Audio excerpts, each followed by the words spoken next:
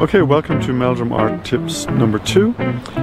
Basically this is a continuation of number 1. I'm showing more hands-on this week how I actually wet and stretch the paper. So let's just jump into it and go to my bathroom. So I'm just putting cold water into this.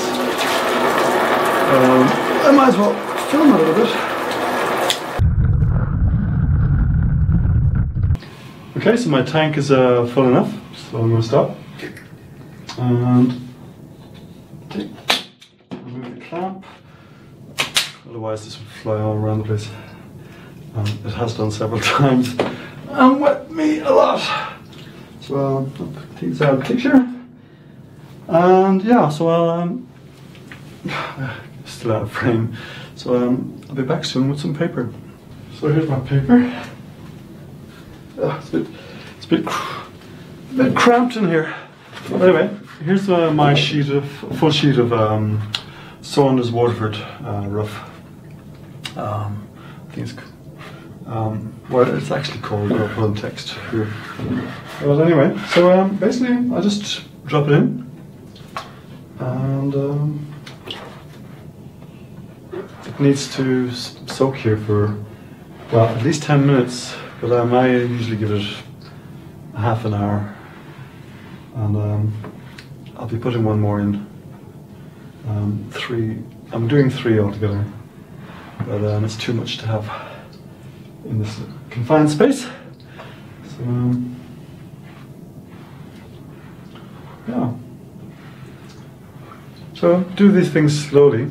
Don't try and rush it, because if you try and rush it, it just never works out.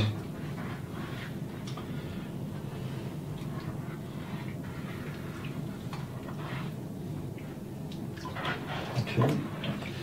And then I roll it up once it's pliable enough, soft enough. So there's a roll. So I'll be back soon. Let's get another one. Okay. So here's another sheet.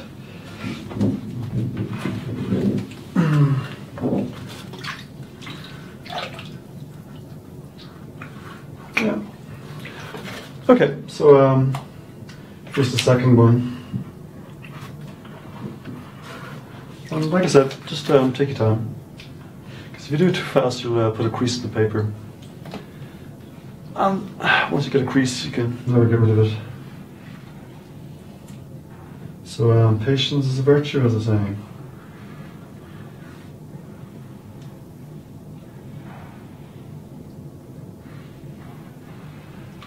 So the reason why I like this paper stretcher, you'll see in a minute, is I tried doing the gum tape, taping it on a board, and one, you have to have a very thick board so that the board doesn't bend, because there's enormous pressure once the paper starts drying. And I have to confess, when I started off, I never actually succeeded. The tape always lifted off, and it was just failure after failure. And so I saw these guys online, and that's why I got one, a small one first, just to try it out, and then I basically ordered 3 of each, of the full arc, half arc, yeah, 3 of each, and I've been using them for quite a few years now, and I think they're great. Okay, so here's my setup. The paper's soaking in the bathroom, and I'll bring a sheet in and put it on here, and then I'll put the board on top, and before that I'll have waxed the board a little bit. I'll show you that in a while. And then finally I hammer in the rubber tubes, wires, whatever. I need to wax, can you see this? Wax the edge here. Don't do it over the towel, because that won't be good. But I'm just gonna, I hope you can see this, but I'm waxing here. Oh, I got a camera over here, of course, as well. Can you see that? See the camera on my head? Yeah, always feel clever when you got one of these cameras on your head. Anyway, I'm just rubbing with some wax, candle wax. I just broke the candle up. Oops. And that prevents the paper from sticking later. Say in, it can be like in a month's time, you can take it off again.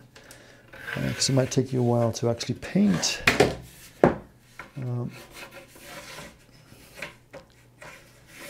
Okay. So that's ready. Now I'm going to go and get some paper. There seems to be some dirt in the water. But basically, take the board and I place it down on the paper.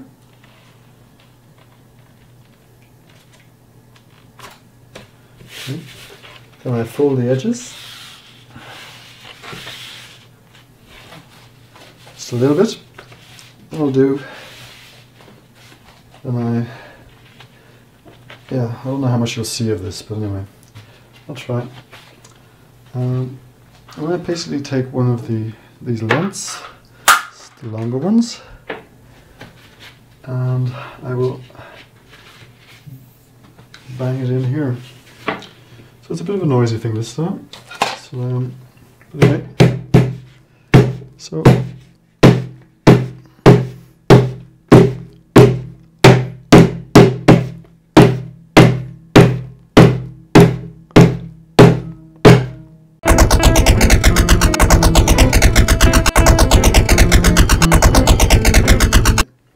And then that's basically the paper stretched now. And then once it dries, it'll become really tight. And so what I do is actually, before it dries, because it gets very stiff when it dries, so I cut off the surplus.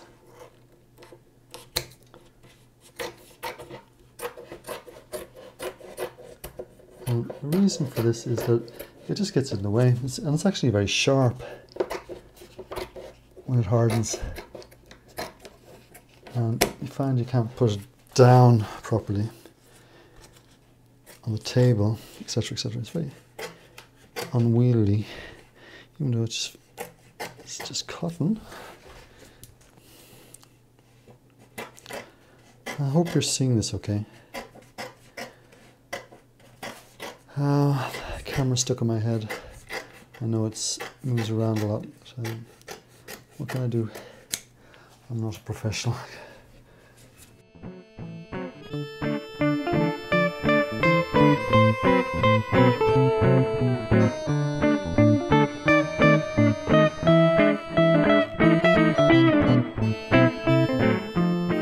Okay, so you saw how I put together the paper on the little perfect paper structure, and I think this size was actually a good little size to, because the other ones are so big it's very hard to get into the picture. But yeah, so I hope this video was of help, more help than maybe the first video. I was just talking too much. So this is more hands-on, and I think the videos in future will be more hands-on and more practical and less blah blah blah blah. Okay, well, see you next time for Meldrum Art tips.